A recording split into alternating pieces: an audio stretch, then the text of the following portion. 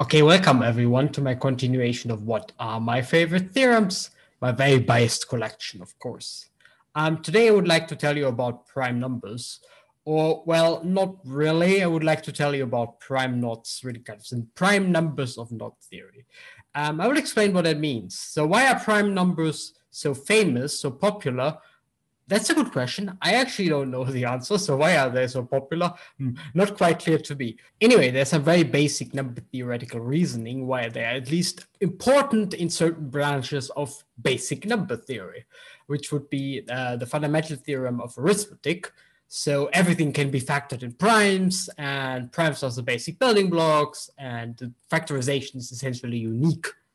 And you can ask the same question actually for any type of mathematical object if you want, or maybe even for any type of object. So what are the prime factors of my theory? And for knots, it turns out that there is a very satisfying theory of prime factors, of primes, and it's given by, surprise, surprise, prime knots. So let's just jump into it. And so a knot is really a three-dimensional object. I really love this illustration here. So knot is this three-dimensional object, a rope if you want, in free space that is somewhat tangled in a certain way, and you close the ends. Let me show you an animation why you really need to close the ends, because otherwise you can undo a knot easily. So here's the animation.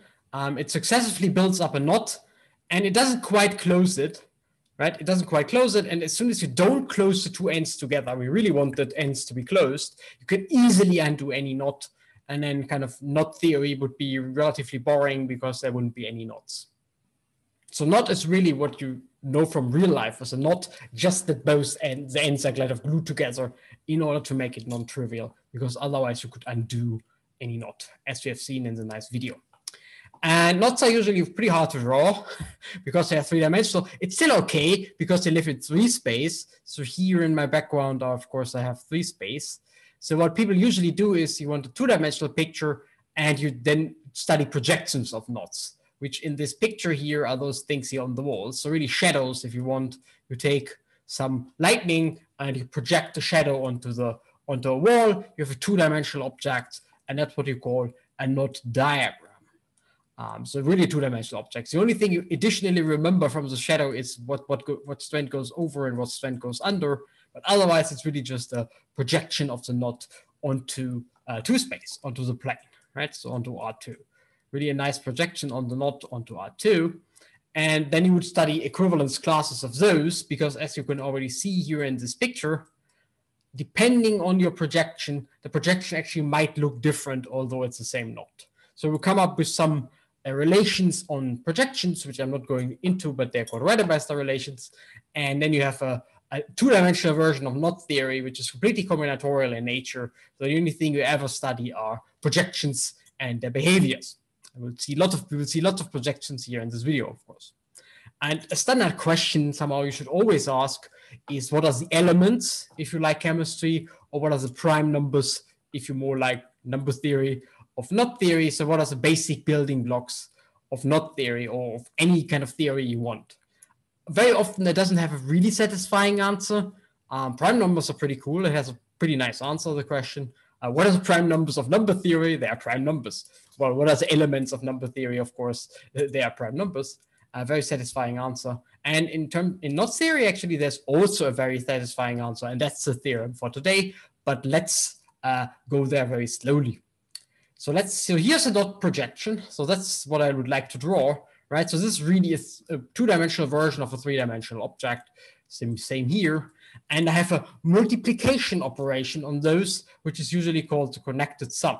And it's denoted by the hash symbol.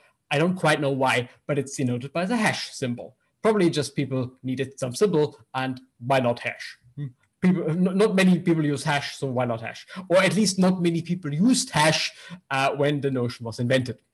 Anyway, I'm waffling. So connected sum, hash. And it works as follows, pretty nice operation. You have one knot and you have another knot, and you build a little bridge between them. So I mark two parts of my knot, built a little bridge between them, and then I shortcut. So I really just erase those edges here and put the others into the picture, right? I erased in this case, the vertical edges, and I put in horizontal edges. And by definition, I get a new projection here, a new diagram, which is then, so if this is K and this is L, say, and this is K hash, can I draw a hash? I can, K hash L. Right, so that's a multiplication operation on knots, or it's like a multiplication operation on knots. So actually, so like multiplication, so this question, what are the prime numbers, kind of makes sense, and you would like to ask it for this version of the multiplication, just to connect the sum. It's a pretty nice operation. Sometimes it is even easier than usual multiplication. You just take two knots and you take two, let's say, vertical strands, and you shortcut into two horizontal strands. So you do this type of operation. That's pretty nice, actually. Okay, so here, for example, so if you take the knot K and you take the unknot is just a stupid circle. The circle is not knotted, and people call it the unknot.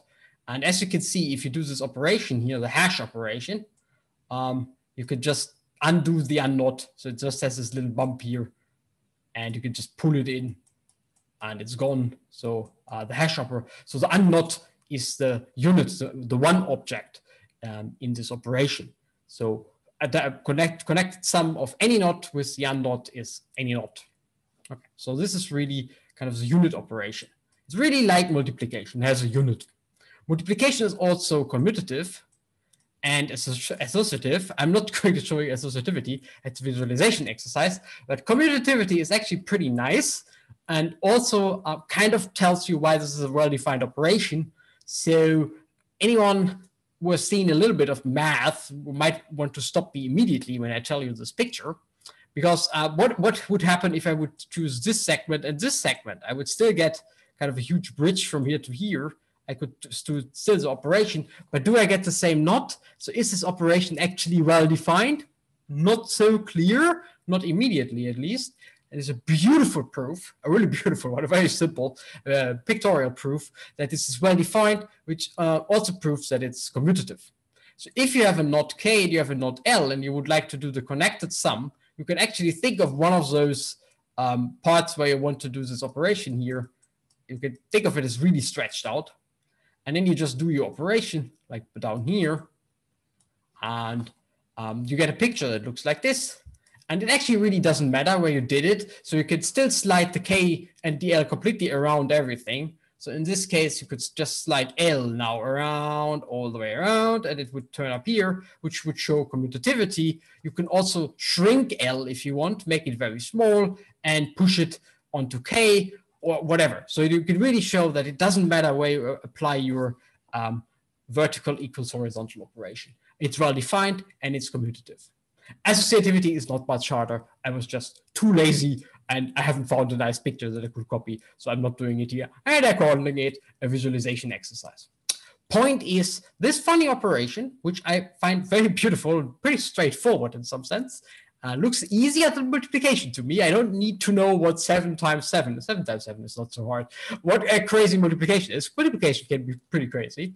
I only need to connect knots, and I get the usual properties of a multiplication. I have a unit, it's commutative, it's associative. That's what people want of a, what people want of a multiplication structure. And you are sure, now you can ask, what are the prime numbers, right? It's a multiplication structure, what are the prime numbers? And a knot is called prime exactly if you can't factor it using a connected sum, right? So that's exactly how you would write down what a prime number is.